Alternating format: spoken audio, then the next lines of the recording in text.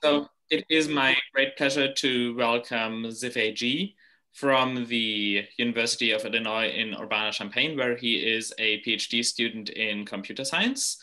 And he is going to give the last talk of this semester in the One World seminar on the dual of the margin, improved analyses rates for implicit bias of gradient descent. Thank you. Floor is yours.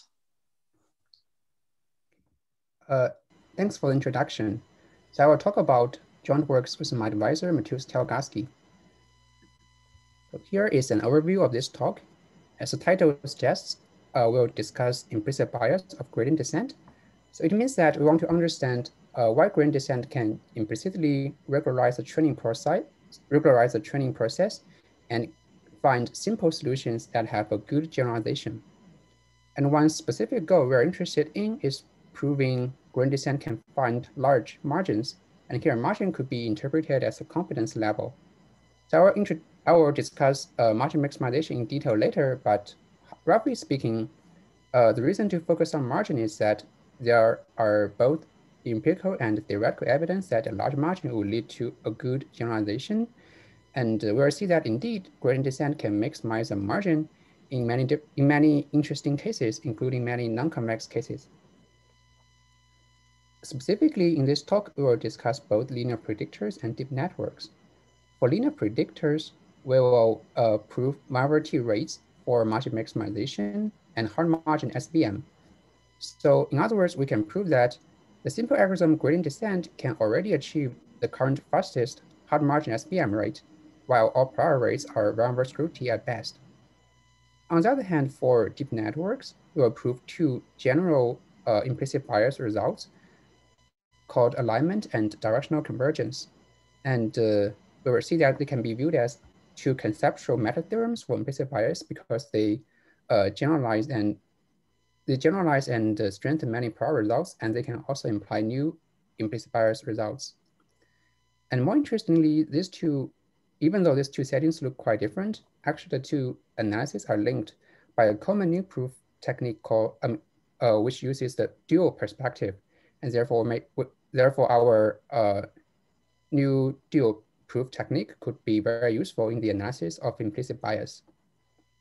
Okay, so this is a very brief overview, and next I will introduce the background and then discuss the implicit bias for linear networks and for linear predictors and deep networks respectively.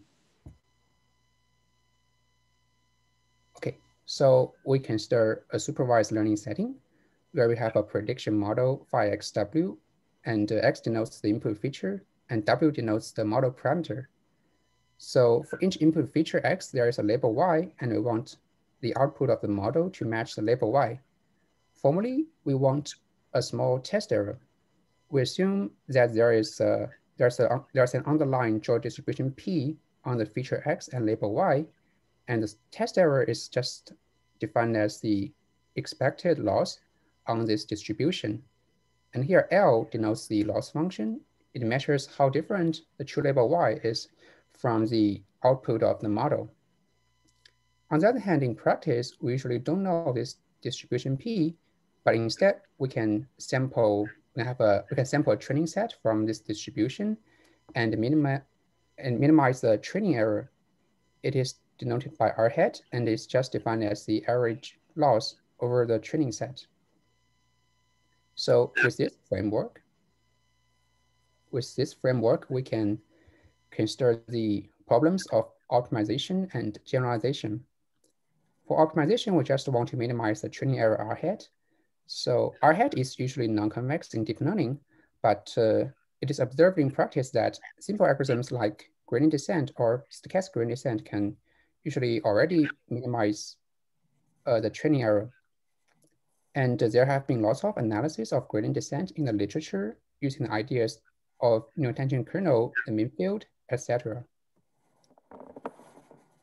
On the other hand, we can also consider the problem. We also need to consider the problem of generalization, which means that we want to prove the difference between the test error and the training error is small. So there are actually two ways to get good generalization. One is to do explicit regularization, which means that instead of minimizing the training error R hat, we actually also add an explicit regularizer to the training error. And so there are many possible regularizers, such as rate decay, which is just L2 regularization, and L1 regularization, and so on. On the other hand, we could also try to exploit certain implicit bias or implicit regularization properties of the training algorithm. For example, it is observed in practice that gradient descent GD or stochastic gradient descent SGD can usually find simple low training error solutions that also have good generalization. Therefore, we want to understand the such implicit bias and regularization properties of gradient descent. And one specific goal, as we mentioned before, is margin maximization. And it is motivated by generalization bounds using the notion of margin. In this talk, we focus on the binary classification problem. In this case, the label Y is either -1 or +1, denoting two classes. And in this case, we can define the unnormalized margin on the ith example. It is denoted by Pi, and it's just defined as Yi times phi xi w. In other words, it is just the true label times the output of the network. So we want the notion of margin is useful here because, so first of all, as I just mentioned, we want the output of the network to match the true label. And in the binary classification setting, it just means that we want the output of the network to have the same sign as the true label. But to get a good generalization bound, to get a good test error bound, it is usually not enough for them to have the same sign. And actually, we want the network, we want the model to have a large confidence level. And in the binary classification setting, this confidence level is just measured by this notion of margin, because its margin is kind of saying that how far the model is from the decision boundary 0. Specifically, we can prove this general test error bound using the notion of margin. We can prove that with probability 1 minus delta over the random sampling of the training data for any real value p, the probability of misclassification on the underlying distribution p, which means that the probability that the network, the output of the model has a different sign from the true label over the underlying distribution p, can be bounded by the empirical probability over the training set that pi is less than or equal to p, plus a certain complexity measure of the function space divided by p square root n, plus a term which comes from the random sampling of the data and which goes to 0 as n goes to infinity. So from this bound, we can see that intuitively, if we can prove that an algorithm can make PIs larger, then we could hope to get a better test error bound. So that's why we want to analyze margin maximization. And there's one more tricky thing here. So if we just want to make PIs larger, usually we could just scale up the parameters of the model, and this could usually just make PIs larger. But this is not enough, because if we scale up the parameter of the model, then the complexity measure will also increase. So the correct quantity to consider is actually a certain normalized margin. And this normalization term is different in different settings. And I will give concrete examples later. But roughly, we just want to prove that GD and SGD can find a large normalized margin, or even want to prove that they can globally maximize the normalized margin. And if we can prove such results, then we can just invoke this general test error bound and answer the question that why GD and SGD can give good generalization. Okay, so this is background. Is there any questions so far?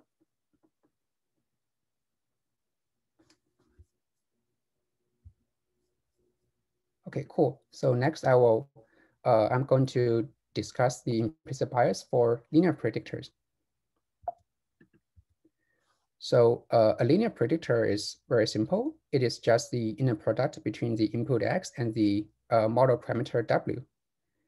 In this case, the training error is also convex. So the analysis is relatively easier. And we are still interested in linear predictor because it is first related to many important methods such as boosting and kernel methods. And specifically, it is related to neural tangent kernel, which is very popular recently. And we will also see that actually many analyses in the linear setting actually also work for deep networks. And thus the linear setting is actually a very good source for intuition and proof techniques. And for simplicity, in this talk, we are focused on the exponential loss, which is also heavily used in boosting. So given the true label y and the input x and the model parameter w, the exponential loss is just given by e to the minus y times the linear product between x and w. And here we focus on the exponential loss only for simplicity. And our analysis also works for the logistic loss, which is more widely used. And we consider standard gradient descent on the empirical risk on the training error. And I also give the explicit form of the training error here. It is defined in exactly the same way, but just for linear predictors. Okay. And we are also interested in the linear separable case, which means that there exists a linear predictor U, which can give the correct sign on every training example. And here I'm also showing a very simple two-dimensional linear separable example where we have this blue positive points and red negative points. And in this case, a perfect classifier can just be given by -1, 0. So the linear separability assumption is very strong because it is basically not satisfied by most real-world data set. On the other hand, this linear separability could be extended to, for example, NTK separability very naturally, because I mean, it could just be linear separability in the NTK RKHS, in the NTK reproducing kernel Hilbert space. And here I'm showing a two-dimensional example, which couldn't be linearly separated, which couldn't be separated by a 2D linear predictor, but which can be separated using the NTK features. And I'm also showing the controls of the predictor we learned using the NTK features. So now we can formally define the notion of margin. And so the normalized margin of the linear predictor W is just defined as the minimum of yi times the inner product between xi and w divided by the L2 norm of w. And here we just use the L2 norm of w as the normalization term because this makes the notion of margin independent of the length of w. And we can also define the L2 max margin, gamma bar, just as the maximum possible margin that could be achieved by a unit norm linear predictor. And we also let U bar denote the L2 max margin solution, and we can also prove that U bar is unique. Now we can state our main result.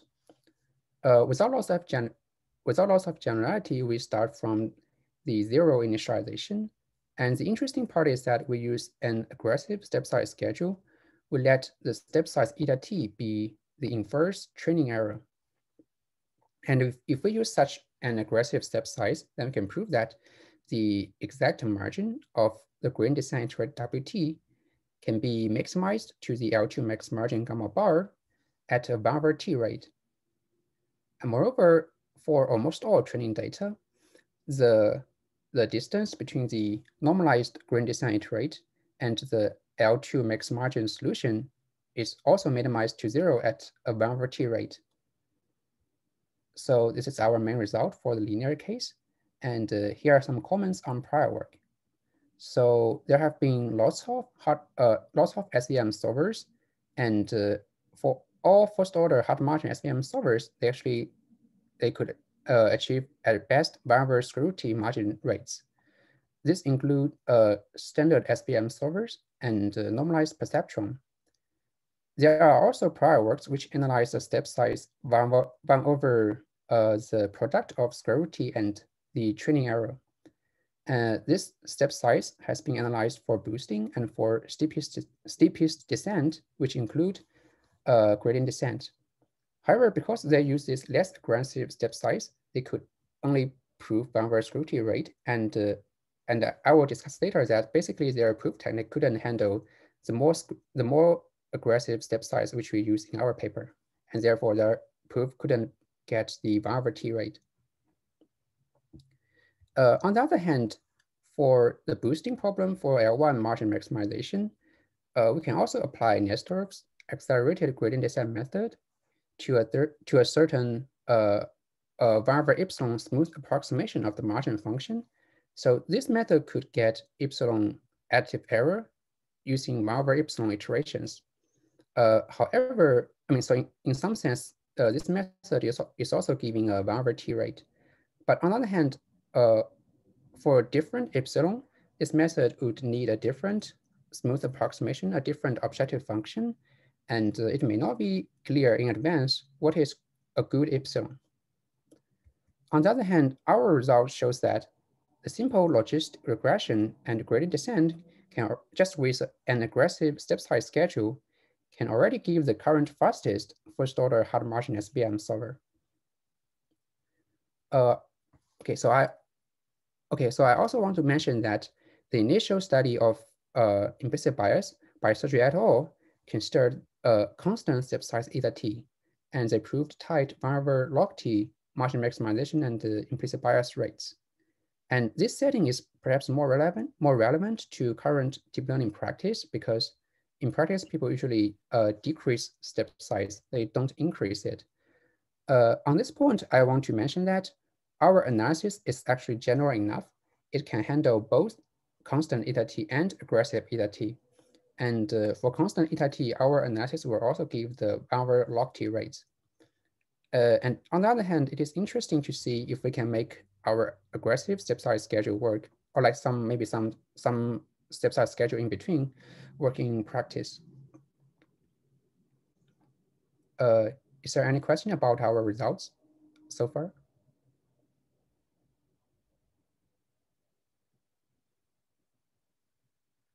Okay, so next I will briefly discuss the proof ideas of our paper. So I'm going to first discuss the proof ideas of margin maximization from prior work, because it is, I mean, we also use many of these ideas in our paper, and also discuss why their analysis couldn't get the vulnerability rates and how our analysis improved prior results. So the prior margin maximization analysis is based on this notion of unnormalized smooth margin. So this quantity has been used for a long time, but its name of smooth margin was introduced by Liu and Li, and it is denoted by alpha, and it is just given by L inverse, where L is the loss function. Here it is just exponential function, or e to the minus d function, and it is just defined as L inverse applied to n times the training error, or it is just L inverse applied to the sum of loss, the sum without averaging. And for the exponential loss, it is basically just log sum x applied to the unnormalized margin.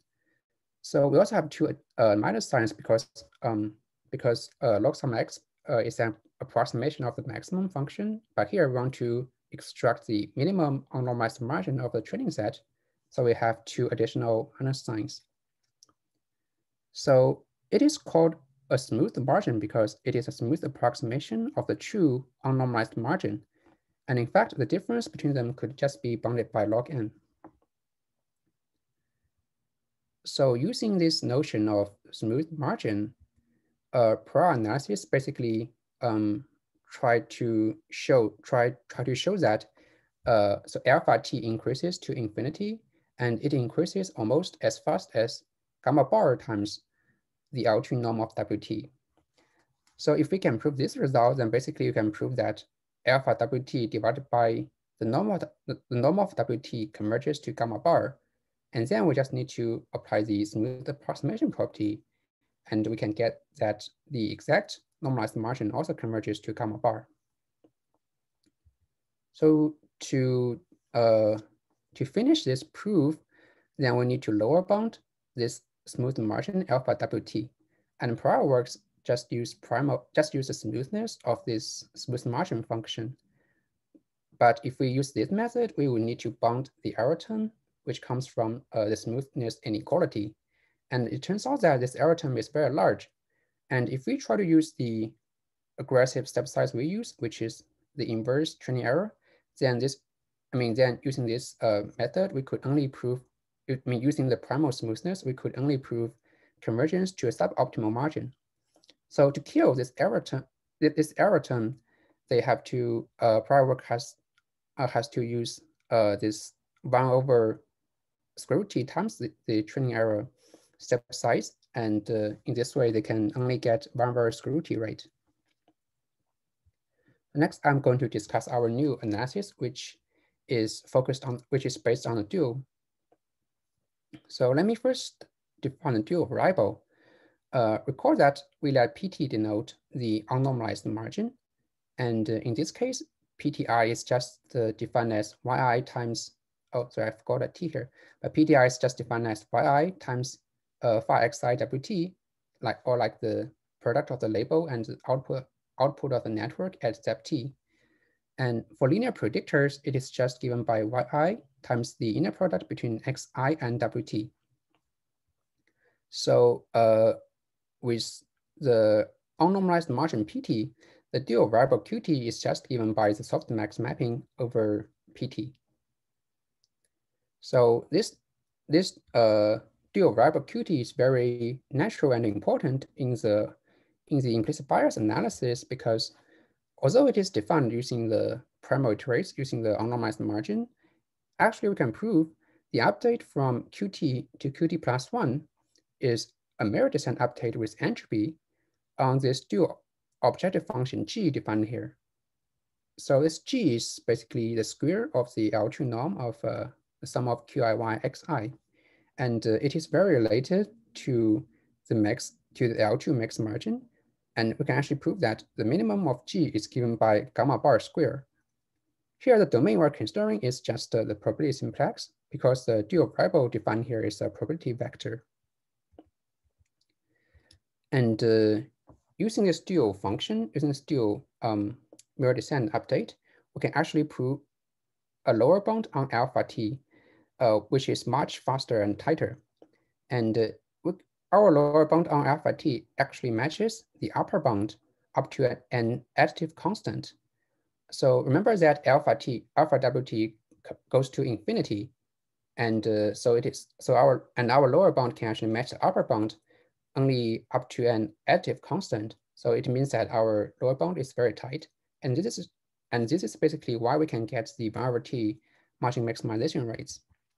So like to sum up, basically our analysis uses both a primal and a dual and gives the 1 over t margin rate.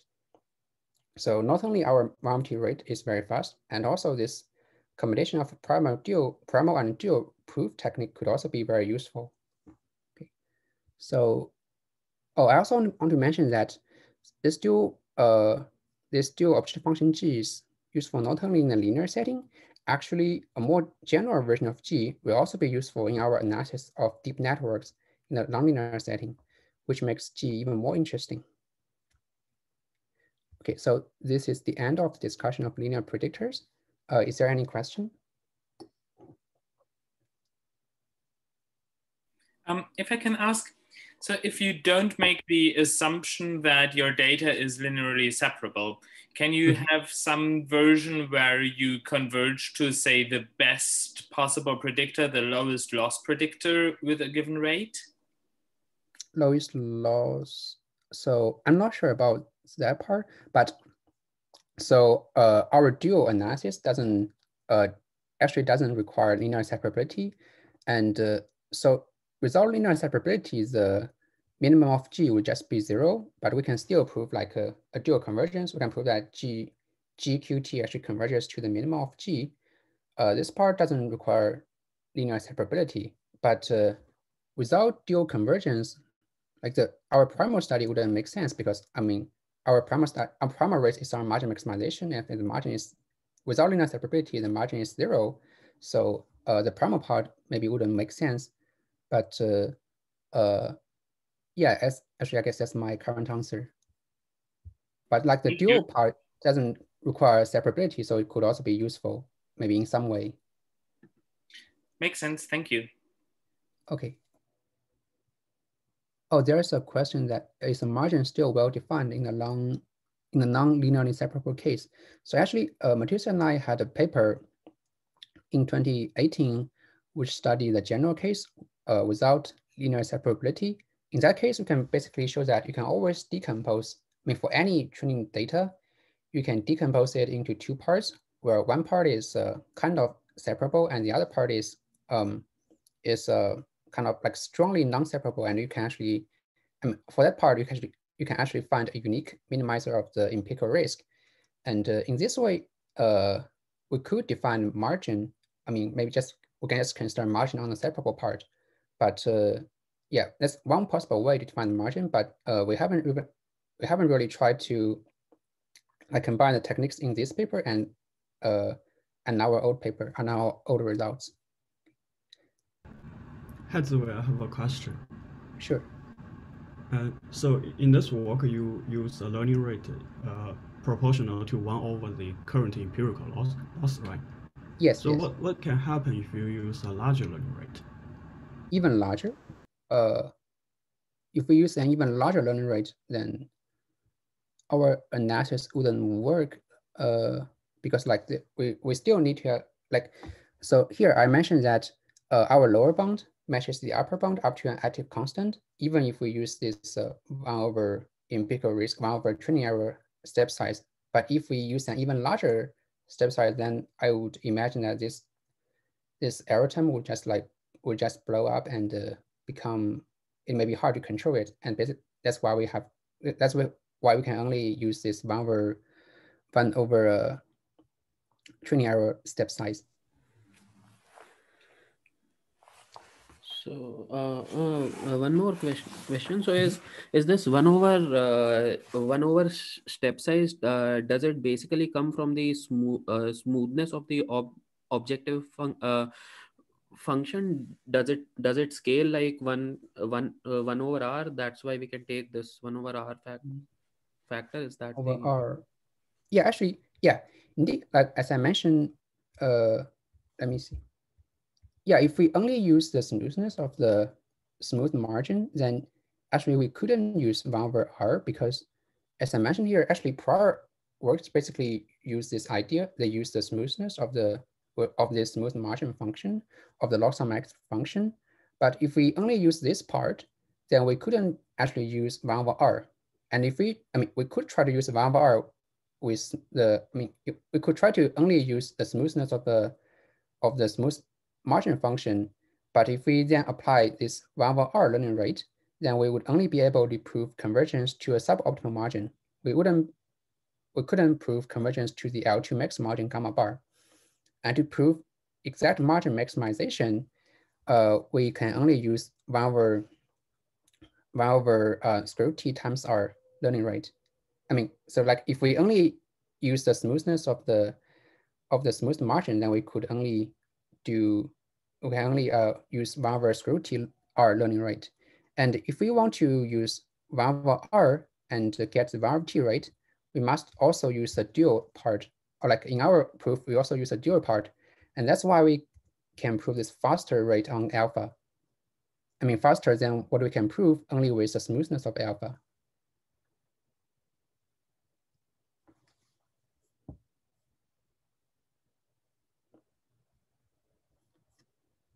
Okay, so I will then discuss the implicit bias for deep networks.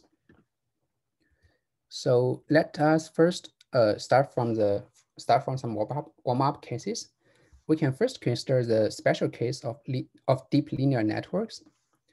In this case, the input feature X is just mapped to the product of L weight matrices and the input X. So we can see that a deep linear network can still only represent a linear predictor. But on the other hand, in this case, the training error becomes non-convex. And it seems that training would be harder with deep linear networks. And for simplicity, we consider gradient flow, which is defined as a solution to the differential equation given here. And so gradient flow could just be thought of as a gradient descent with infinitesimal step sizes, or it could just be thought of as the limit of gradient descent as we let the step size go to 0. And one natural question we could ask, or like one possible goal we would try to prove is margin maximization even with such non-convex objective function, even with such non-convex training error. And formally, it means that we want to prove that the product, I mean, if we consider the function computed by this network, which is just given by the product of all weight matrices, then we want to show that this function also converges to this L2 max margin direction. And here is an empirical illustration. We can start the same two-dimensional linearly separable data. And yeah, if we first consider a vanilla case, which is just a usual linear predictor, then indeed it converges to the L2 max margin direction. On the other hand, even if we consider a 4-layer deep linear network, and if we plot the product of all the weight matrices, then still this product converges to the L2 max margin direction.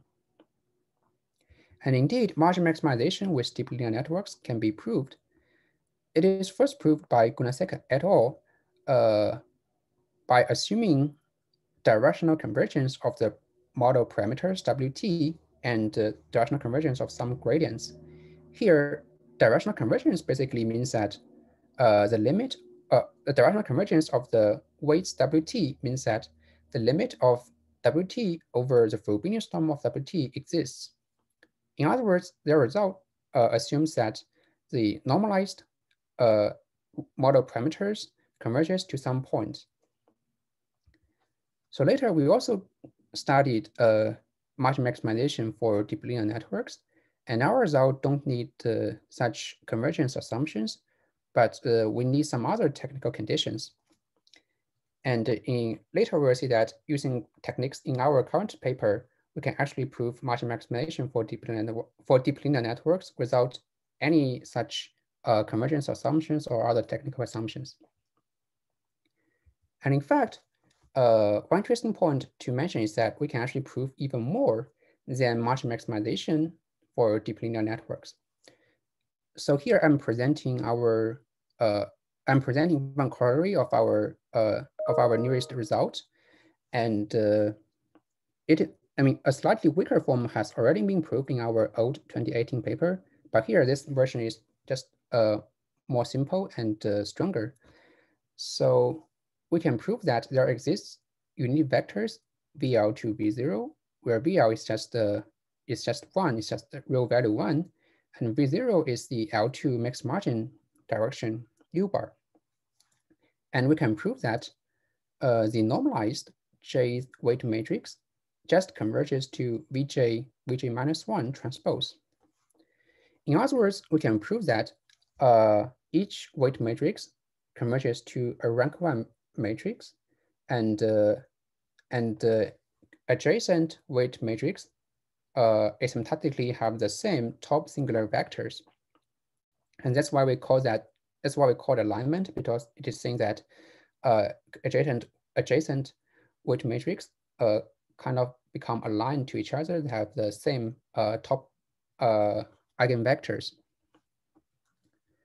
So intuitively, this is saying that even though a deep linear network is a highly overparameterized model, then actually gradient descent can learn a very simple structure. It actually only learns rank 1 matrix, and also adjacent matrix have the same top singular vectors. So this could be interpreted as a very strong implicit bias, implicit regularization property. And we'll see that this kind of alignment follows from our general alignment result, which hold for general deep homogeneous networks. Okay, so the second warm-up case is two homogeneous networks, and specifically here we consider a shallow square ReLU network. And the output of network is just defined as the sum of Sj sigma Wj transpose square. And sigma denotes the ReLU activation. And here we consider sigma square, which is square ReLU. And because square ReLU is already too homogeneous, so we just let the weights on the second layer be either +1 or -1, and we don't train them during training. And here is another illustration. We train a 2-layer square ReLU network on the same 2-dimensional data. And here are the controls of the predictors during the training process. And we can also ask a question whether gradient descent can maximize the margin to the infinite width maximum, the maximum possible infinite width margin. And here we use the square of the norm of Wt as the normalization term because we're in a too homogeneous setting. And indeed, margin maximization has been proved by Stott and Bach for infinite width networks, assuming still the directional convergence of the weights. And also they assume the convergence of the dual variable Qt. Here the dual variable is defined in exactly the same way as we just did, but it's just defined for 2-layer network, for two homogeneous networks. So we can see that to sum up, there have been lots of implicit bias results for gradient descent in the literature, but many of them actually assume some kind of convergence, such as directional convergence of the model parameters. And but it is not clear whether this is true or how to prove it. So in this work, I'm going to present, we actually prove 2 general implicit bias results. One is directional convergence, and another one is called alignment. And we basically view them as meta theorems for implicit bias because they can imply many existing and new implicit bias results. Okay, so next I'm going to discuss our setting. We consider positive homogeneous networks, which means that, or like actually any general positive homogeneous model, it means that there exists a positive constant L such that for any positive constant C, phi x CW is equal to C to the L phi x W. It means that if we scale the parameter of the model by a constant C, then the output of the model will be scaled by C to the L. Positive homogeneity actually allows many common layers used in deep learning, such as fully connected and convolutional layers, ReLU and leaky ReLU, max and average pooling, etc. And specifically, if we consider a depth L net, fully connected or convolutional ReLU network without any skip connection, then it is L positively homogeneous.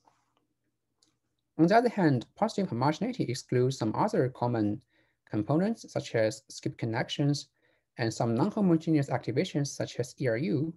And it is a very interesting open problem to see if our results can be extended to general non-homogeneous models. So homogeneous models has been extensively studied in the prior work by Liu and Li. However, even proving directional convergence for homogeneous models is still tricky because Liu and Li actually gave a counterexample, which is called a homogeneous Mexican hat, which is positively homogeneous and which can be CK, which C to the K means that it can have a kth order continuous derivative, but still directional convergence fails. And it means that proving directional convergence is actually very tricky. So only assuming differentiability is not enough. So like a ReLU is actually not the problem for directional convergence to fail. Therefore, we need the notion of O minimal definability. The exact definition of O minimal definability is kind of complicated, but I would say it is a mild technical condition because it allows almost all deep learning architectures, and specifically it allows all homogeneous functions we define here. And actually, we also put a theorem in our paper that O minimal definability can even handle non-homogeneous functions such as skip connections and ERU and so on. So O minimal definability does exclude certain functions, such as periodic activations like the sine function, but still it would allow most functions used in current deep learning. Okay, so now we can state our main results. We assume that the network is positively homogeneous and O minimally definable. And we also assume that, I will also discuss this later, but we also assume that the initial risk is already very small. The initial risk is, or the initial, oh, sorry, here, I'm using a wrong notation. It should be R hat W0 here. We basically assume that the initial training error is already very small. It is below 1/n. And in this case, we can prove that the gradient flow iterate Wt converges in direction, which means that the limit of Wt over the Frobenius norm of Wt exists. And second is our general alignment property. We can prove that the iterate Wt and the negative gradient of the training error become aligned, and they become aligned to each other, which formally means that the angle between Wt and the negative gradient of the training error converges to 0. Yeah, sorry again for the typo here. It should be R hat W0 less than 1/n. So this condition was first introduced by Liu and Li, and kind of it is saying that we already have, I mean, at initialization, the network, the deep homogeneous model can already separate the training set. It can already give the correct sign on every training example. So it is kind of a strong condition. But on the other hand, it could be ensured by any early phase analysis, such as new tangent kernel, and we could just use such analysis to ensure this initial condition, and then apply our analysis, our late phase analysis. And kind of our point is to understand like what kind of implicit bias gradient descent we learn like in the late phase of training, I mean, which means that if we train network for a long enough time, and hopefully we can try to prove certain global margin maximization results, which could be hard to prove in the initial phase, in the early phase of training. Can I just verify N is the number of data samples that you've got? Oh, yes, yeah, sorry, I should mention it again. N is the number of data, N is the size of the training set, the number of training examples. Okay. Okay, so here are some comments. Our result hold for all homogeneous definable networks. And as I mentioned before, as I present our corollaries just now, our general results could imply margin maximization for deep linear networks. And for two-layer square root networks, our result could also imply margin maximization under an additional covering condition. And very recently, in Yun et al. 2020, they also used our directional convergence and alignment results to analyze general linear tensor networks. Okay, and is there any question about our results so far? Otherwise, I will briefly discuss the proof ideas, and that will be the end of my talk. So just one question. So then these results also imply that the gradients converge in direction, right? Because you are saying that weights and gradients align. Okay, fine. Yes.